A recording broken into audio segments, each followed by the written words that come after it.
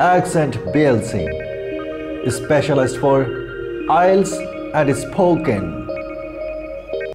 Assalamu alaikum. Hello viewers. How are you doing today? Hopefully you are doing good. আজকে আমি আপনাদের জন্য কিছু তরতাজা টিপস নিয়ে আসলাম। অর্থাৎ যারা আইএলটিএস পরীক্ষা দিতে চান তাদের জন্য কিছু তরতাজা টিপস যেন আপনারা আপনাদের লক্ষ্য অর্জন করতে পারেন খুব সহজেই। আপনি নিশ্চয়ই বিদেশে গিয়ে লেখাপড়া করতে চান। প্রশ্ন হচ্ছে বিদেশে গিয়ে লেখাপড়া করার জন্য কি দরকার? আইএলটিএস দরকার? ইয়েস, আইএলটিএস দরকার। প্রশ্ন হচ্ছে আইএলটিএস এর কত স্কোর লাগবে বিদেশে ইউনিভার্সিটিতে লেখাপড়া করার জন্য? আপনি যদি ক্যামব্রিজ, অক্সফোর্ড, হার্ভার্ড এইরকম ইউনিভার্সিটিতে লেখাপড়া করতে চান তাহলে 7+ স্কোর আপনাকে করতে হবে।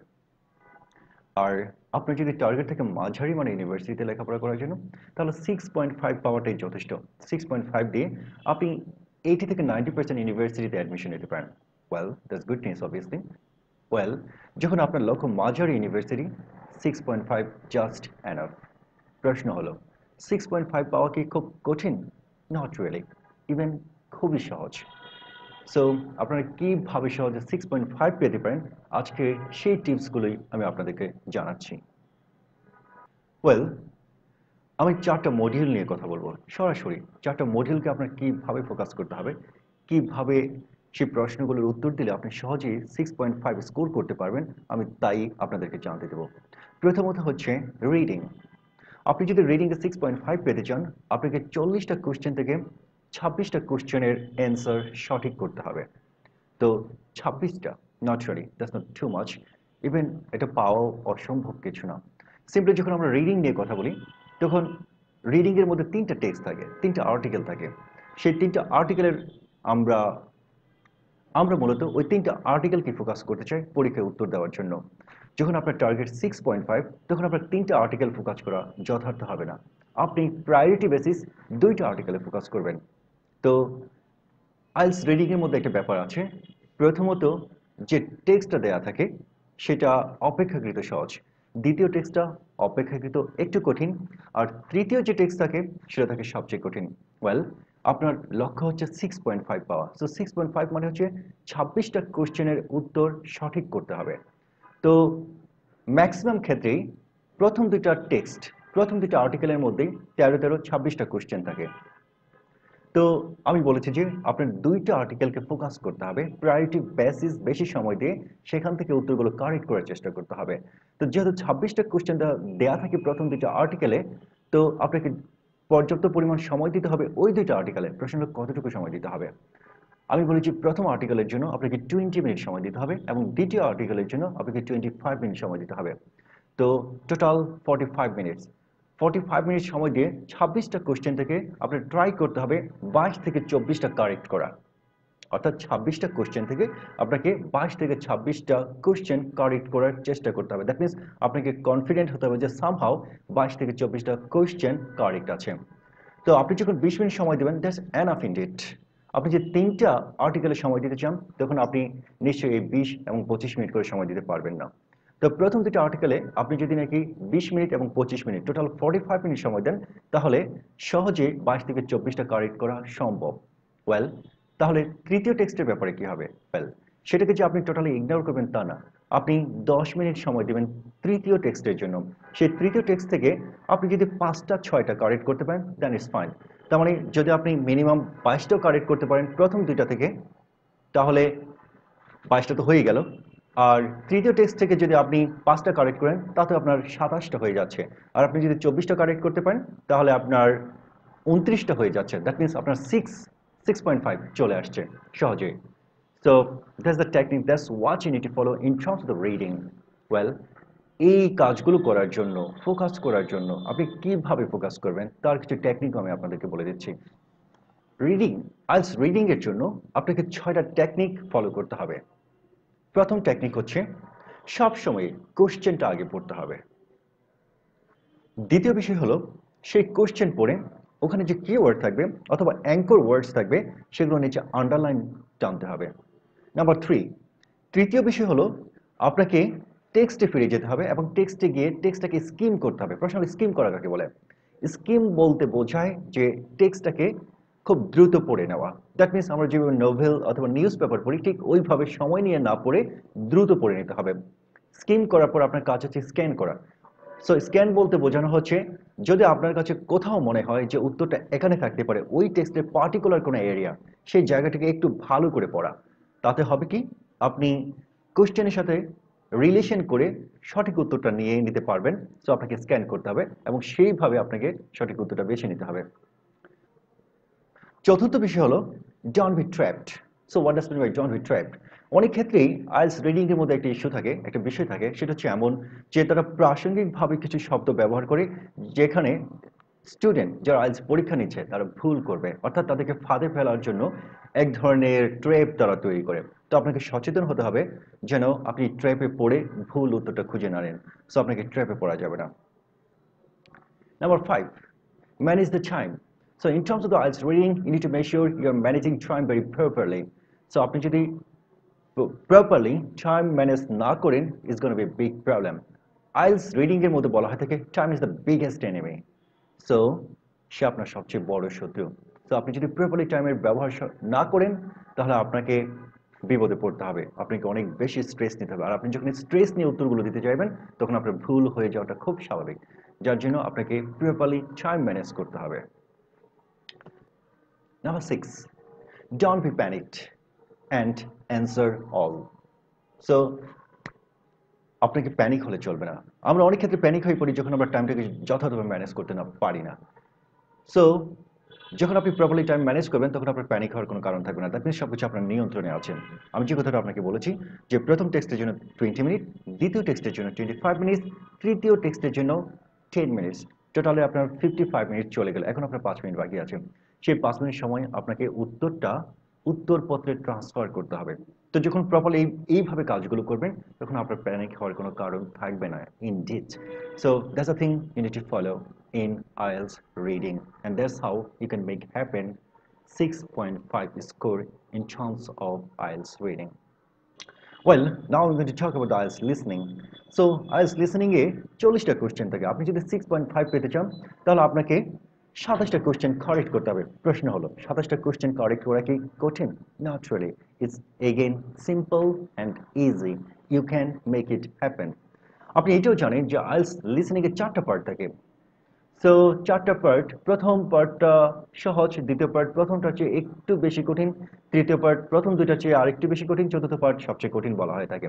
বাই দ্য ওয়ে, সো আপনার প্রথম তিনটাতে ভালো করে ফোকাস করতে হবে যেন আপনার মার্কসটাকে, আপনার স্কোরটাকে আপনি কেড়ে নিতে পারেন।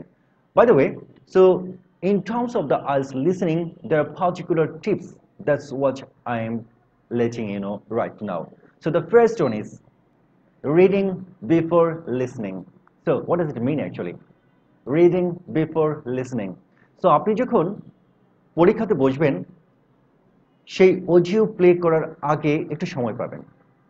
সো ওই সময়টাকে আপনার কাজে লাগাতে হবে। যে সময়টা আপনি পাচ্ছেন সেই সময়ের মধ্যে আপনার পুরো কোশ্চেনটাকে পড়ে নিতে হবে। অর্থাৎ 1 থেকে 10 প্রথম পার্টের জন্য ট্রাই করতে হবে 1 থেকে 10 পুরো কোশ্চেনটাই পড়ে নেওয়া এবং সেই কোশ্চেন পড়ে নিয়ে তার যে অ্যাঙ্কর ওয়ার্ড আছে, তার যে কিওয়ার্ডগুলো আছে তার নিচে দাগ টানা। সো ফার্স্ট থিং ইজ আপনাকে অডিও প্লে করার আগেই পড়ে নিতে হবে। ওয়েল, নেক্সট, রিড ওয়াইল লিসেনিং। সো আপনি যখন শুনছেন, অডিওটা যখন শুনছেন তখন আপনাকে রিড করতে হবে। ওয়েল, প্রথমত আপনি একবার পড়ে নিয়েছেন, দ্যাটস ফাইন, এবং সেখান থেকে আপনি প্রয়োজনীয়ভাবে যেটা অ্যাঙ্কর ওয়ার্ড, যেটা কিওয়ার্ড, সেটাকে আপনি ডিটেক্ট করার চেষ্টা করেছেন, দ্যাটস ওকে। বাট আপনি যখন অডিওটা প্লে করা হলো তখন আপনাকে আবার রিড করতে হবে। তার অর্থ হলো যে এবার অডিও এবং আপনার যে কোয়েশ্চেন দুটার মধ্যে একটা রিলেশন তৈরি করার চেষ্টা করতে হবে, যার জন্য বলা হচ্ছে যে read while listening. Then number 3, gate use to with the paraphrase. তো আপনাকে প্যারাফ্রেজের সাথে অভ্যস্ত হতে হবে। প্যারাফ্রেজটা কি? প্যারাফ্রেজটা হচ্ছে এমন, আপনি অডিওটা শুনছেন, অডিওতে যা বলছে কোশ্চেনের মধ্যে একজ্যাক্টলি আপনি তা পাবেন না, সেটাকে সামারাইজ করে ভিন্নভাবে লেখা হবে। কোর যে কথা, মৌলিক যে বিষয়বস্তু, অডিও এবং কোশ্চেন দুটার সেম হবে, বাট সেম টু সেম হবে না, একজ্যাক্টলি সেম হবে না যেটা অডিওতে আপনি শুনছেন এবং কোশ্চেনের মধ্যে। সো এই যে একটা ব্যাপার যে তারা যেইভাবে কথাটা বলছে ঠিক একজ্যাক্টলি কোশ্চেনের মধ্যে ওইভাবে লিখছে না, ভিন্নভাবে লিখছে, এটা হচ্ছে প্যারাফ্রেজ। তো এটা হচ্ছে অভ্যস্ত হওয়ার ব্যাপার। কারণ হচ্ছে আপনি যদি এতে অভ্যস্ত হয়ে উঠতে না পারেন তাহলে অনেক ক্ষেত্রে আপনি খেয়ে যাবেন, দ্যাট মিনস হচ্ছে যে আপনি ডিটেক্ট করতে পারবেন না যে তারা কি বলছে এবং তার উত্তর কোথায় এবং তার কোয়েশ্চেনটা কেমন। সো যার জন্য আপনার প্যারাফ্রেজে অভ্যস্ত হতে হবে। Next, gate use to the synonyms. So সিনোনিমসও আপনাকে অভ্যস্ত হতে হবে। ওয়েল, তারা অডিওতে যে ধরনের শব্দ ব্যবহার করছে একজাক্টলি সেই শব্দটা ব্যবহার না করে কোশ্চেনের মধ্যে অন্য একটা শব্দ ব্যবহার করতে পারে, অর্থাৎ তার সিনোনিমস সমার্থক শব্দ ব্যবহার করতে পারে, যার জন্য আপনাকে সামহাউ ভোকাবুলারিটা একটু ভালো জানতে হবে। That's fine, so that's what you need to do. Next, find the anchor words. That's what I have said already. That means কোন একটা কোশ্চেনের মধ্যে যে কিওয়ার্ড অথবা অ্যাঙ্কর ওয়ার্ড হোয়াট এভার আপনি মনে করেন সেটাকে আপনার ডিটেক্ট করার চেষ্টা করতে হবে। এই অ্যাঙ্কর ওয়ার্ড এবং কিওয়ার্ডের গুরুত্ব হচ্ছে যে এই শব্দটাকে হচ্ছে আপনার লাইট হাউস। এটাকে লাইট হাউস ধরে আপনাকে তার উত্তরটা খুঁজে বেড়াতে হবে। সো তার জন্য আপনাকে অ্যাঙ্কর ওয়ার্ডস এবং keywords what ever use actually that's what I am saying আপনাকে খুঁজে নিতে হবে। Get used to the foreign accent. So আপনি হয়তো ওইটি শুনছেন বাট সামহাউ তারা যে ধরনের অ্যাকসেন্ট ব্যবহার করছে সেটা আপনি বুঝতে পারছেন না। সো আপনি যদি ফরেন অ্যাকসেন্টে অভ্যস্ত হয়ে উঠতে না পারেন তাহলে নিশ্চয়ই আপনি যথার্থভাবে উত্তর দিতে পারবেন না। সো আপনাকে foreign accent, simply foreign accent বলতে এখানে শুধু যে ব্রিটিশ অথবা আমেরিকান অ্যাকসেন্ট তাই নয়, অন্য কিছু অ্যাকসেন্টে আপনাকে অভ্যস্ত হতে হবে। কারণ ওয়েল, আপনি যখন ফার্স্ট পার্টের অ্যান্সার করতে যাবেন তখন অধিকাংশ ক্ষেত্রে দেখবেন যে দুজন ব্যক্তির কথোপকথন হচ্ছে। সেই কথোপকথন অনেক ক্ষেত্রে একজন ব্রিটিশের সাথে কোনো একজন চাইনিজের কথোপকথন হতে পারে, একজন ব্রিটিশের সাথে একজন মিডল ইস্টার্নের কথোপকথন হতে পারে, অথবা একজন ইউরোপিয়ান ইস্টার্নের কথোপকথন হতে পারে। তো ঘটনাটা যেটা দেওয়া আছে, ব্রিটিশ যেভাবে ইংলিশে কথা বলবে একজন চাইনিজ সেইভাবে কথা বলবে, তার অ্যাকসেন্টটা ডিফারেন্ট। তো আপনি যদি ব্রিটিশ অ্যাকসেন্টের সাথে অভ্যস্ত হন তাহলে চাইনিজ অ্যাকসেন্টটা হয়তো ভালো বুঝতে পারবেন না, যার জন্য আমি বলছি যে ফরেন অ্যাকসেন্টে অভ্যস্ত হওয়া। তো আপনাকে অভ্যস্ত হতে হবে যেন আপনি সামহাউ তারা যে কনভারসেশনটা করছে সেটা যেন আপনি ক্যাচ করতে পারেন।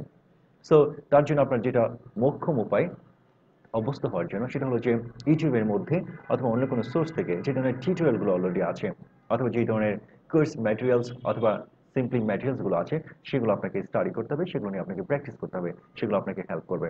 সো আপনি নিউজ পেপার, আপনি নিউজ যে চ্যানেলগুলো আছে সেগুলো আপনি যেমন দেখবেন, পাশাপাশি আপনার যে অনলাইন কোর্স ম্যাটেরিয়ালসগুলো আছে সেগুলো আপনাকে দেখতে হবে। Well, now I am going to talk about writing. So in terms of the writing, there are 4 criteria through which your writing will be assessed. And the first one is task achievement. And the second one is cohesion and coherence. Third one is lexical resource.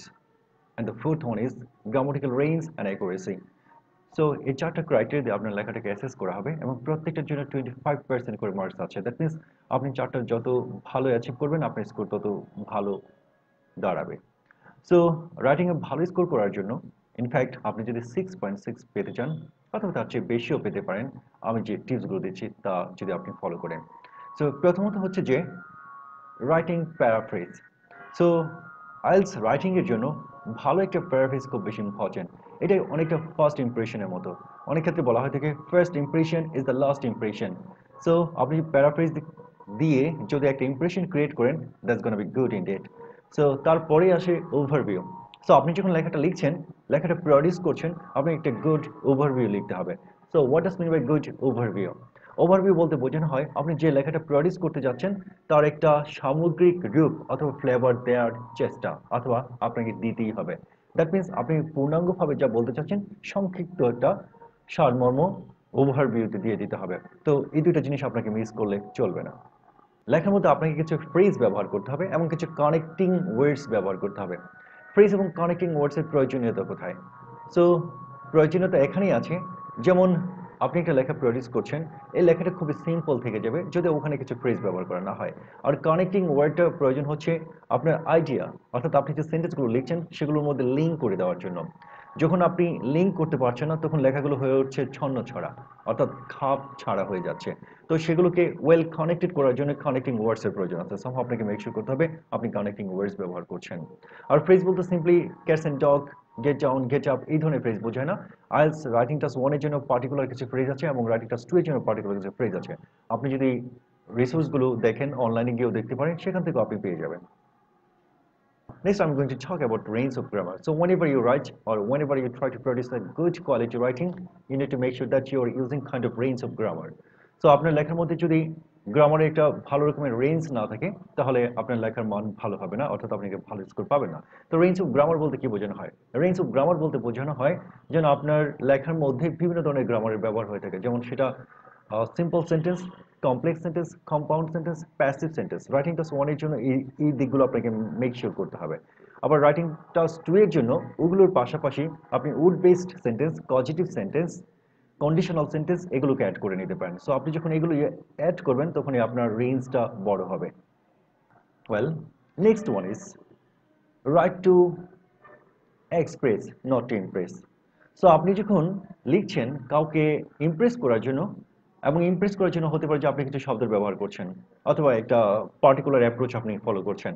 Thing is actually আপনি যখন Impress করার কথা চিন্তা করেন তখন হতে পারে যে আপনার লেখার মাধ্যমে প্রকৃতপক্ষে যা প্রকাশ পাওয়ার কথা ছিল সেটা হয়তো ফুটে উঠছে না, যার জন্য সেন্স হচ্ছে যে আপনাকে মূলত যেটা এক্সপেক্টেড সেটা প্রকাশ করার চেষ্টা করতে হবে। যে আপনার খাতা দেখবে তাকে ইমপ্রেস করার কোনো চেষ্টা করা আপনার উচিত হবে না। Then I'll talk about practice actually. So it means write again and again and check.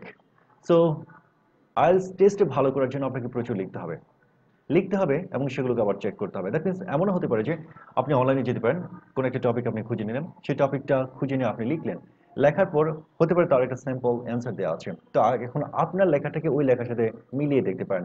আর আপনার যদি কোনো একজন মেন্টর থাকে, দ্যাট মিনস আপনার যদি কোনো একজন ইনস্ট্রাক্টর থাকে, ট্রেনার থাকে IELTS, that is fun indeed. So আপনার লেখাটা তাকে দেখে আপনি একটা ফিডব্যাক নিতে পারেন। So you have to write a lot and at the same time you need to take the feedback. So that's how you can develop your writing. Last but not the least, you need to make sure that there is no grammatical mistakes in your writing. So গ্রামারের ব্যাপারে আপনার একটা ভালো sense থাকতে হবে। আপনার যদি ভালো সেন্স গ্রামারের না থাকে তাহলে নিশ্চয়ই আপনি ভালো একটা স্কোর পাবেন না। ইনফ্যাক্ট আপনাকে আমি বলতে পারি আইএলসে যে খাতা দেখছে তার চোখে কতগুলো জিনিস খুব শক্তভাবে ধরা পড়ে। সেটা হচ্ছে গ্রামাটিক্যাল মিস্টেক্স, নাম্বার 2 হচ্ছে স্পেলিং মিস্টেক, নাম্বার 3 হচ্ছে আপনার লেখা যখন ছন্ন ছড়া, খাপ ছাড়া। তো এই দিকগুলো যখন তার চোখে বেশি উঠে তখন আপনার স্কোরটা কমে যায়। সো আপনাকে মেক শিওর করতে হবে আপনার লেখার মধ্যে কোনো গ্রামাটিক্যাল মিস্টেক নেই। So that's very much important. Well, now I'm letting you about the speaking actually. So I'm saying actually in terms of the speaking, that's very much simple. That means IELTS এর মধ্যে দুইটা module আছে যার নিয়ন্ত্রণ আপনার হাতে, in fact like speaking এবং writing. কারণ লিখছেন আপনি, বলছেন আপনি, এই দুটো নিয়ন্ত্রণ আপনার হাতে। সো আপনি নিয়ন্ত্রণ করে যদি ভালো কিছু ডেলিভারি দিতে পারেন আপনি একটা ভালো স্কোর পেতে পারেন। Well, now I'm going to let you know about the speaking criteria actually. That means কিছু ক্রাইটেরিয়া আছে, বেসিক্যালি 4টা ক্রাইটেরিয়া আছে যার উপর বেস করে আপনার স্পিকিংটাকে অ্যাসেস করা হবে, অনেকটা রাইটিং এর মতোই। So in terms of the speaking 4টা ক্রাইটেরিয়া, প্রথমটা হলো ফ্লুয়েন্সি অ্যান্ড কোহেশন। সো আপনাকে ফ্লুয়েন্টলি কথা বলতে হবে এবং কোহেশন মেনটেন করতে হবে। আর নেক্সট হচ্ছে লেক্সিক্যাল রিসোর্স। সো আপনার lexical resource maybe already you know actually what is going to be lexical research. That's what they will use to assess your writing. The third one is grammatical range and accuracy. So আপনার কথা বলার মধ্যে grammatical range থাকতে হবে এবং accuracy থাকতে হবে। And the fourth one is pronunciation. আপনার কথায় যদি pronunciation ভালো না হয়, that means আপনি কথা বলছেন একেবারে gay টাইপের, that means the quality of your talk is not enough good. So that is going to be a problem actually. So you need to make sure yes there is good pronunciation in your talk. Now I'm going to let you know what type of tips you can follow indeed to have a good score. The first one is speak fluently. Well, that's what you need to make sure. So whenever you are speaking, you need to make sure that you are speaking very fluently. In terms of the fluency, a couple of tricks you can follow, and the first one is gap filler. So whenever you use the gap filler, then you can continue your fluency by using the gap filler. The thing is actually, most of the cases, whenever we try to speak, we feel like, okay, blah, blah, blah. That's a problem actually. So that doesn't mean you're fluent. So whenever you're fluent, you need to talk steadily but continuously. That's what means by fluency. So আপনি যখন fluency দেখানোর চেষ্টা করছেন অথবা fluently কথা বলছেন, so আপনাকে gap filler use করতে হবে। So what does mean by gap filler? Gap filler বলতে বোঝানো হয় লাইক আমরা কথা বলার জন্য কিছু ফ্রেজ ব্যবহার করে থাকি, কিছু এক্সপ্রেশন ব্যবহার করি। সিম্পলি এটা কোনো স্টেটমেন্ট ক্রিয়েট করে না, বাট সামহাউ এগুলো একটা কথার মধ্যে একটা লিঙ্ক তৈরি করে। যেমন আমরা যখন কথা বলছি, যখন আমি বলি যে well, anyway, by the way, okay, blah blah blah. So এই ধরনের শব্দগুলো সিম্পলি বলা হচ্ছে গ্যাপ ফিলার। সো আপনার কথার মধ্যে গ্যাপ ফিলার ব্যবহার করতে হবে ফ্লুয়েন্সি ধরে রাখার জন্য। Well, in terms of the speaking, you need to use the idioms and phrases. So, আপনি কথার মধ্যে phrase এবং idioms ব্যবহার করবেন। It necessarily doesn't mean that you are using kind of phrases what you have learned from our school. The kind of phrase we have learned from our school, those are not that much realistic actually. That's what we can use in our real life. So, in terms of the speaking, there are a couple of phrases which are very much modern. That means we can use those in our real life. So you can go through the online and you can find all of those phrases, and that's what you can use in your spoken. And at the same time, you will find some idioms as well. That's what you need to use in your speaking. Well, the next one, use a range of grammar. So whenever you are speaking, you need to use a range of grammar.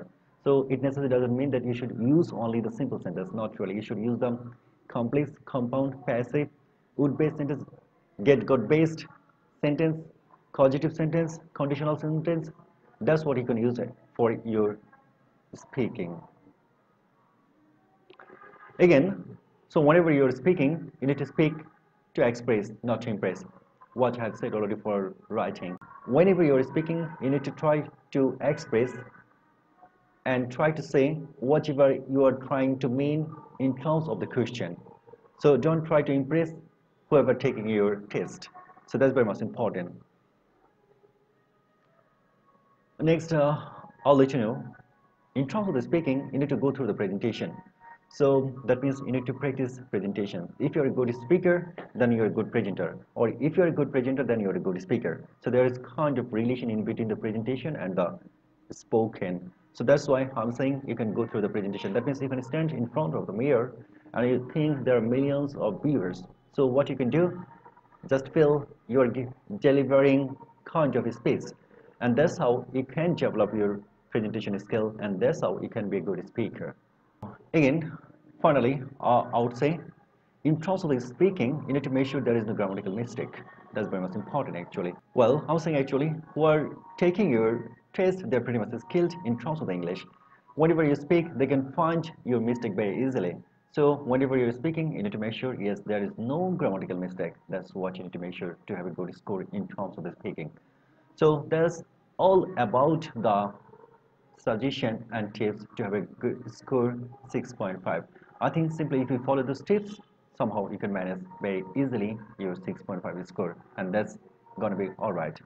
So hopefully you have enjoyed my tutorial, and if you enjoyed, don't forget to like and share it, and don't forget to leave some comments as well. Thank you very much, and please subscribe my channel to have the more videos.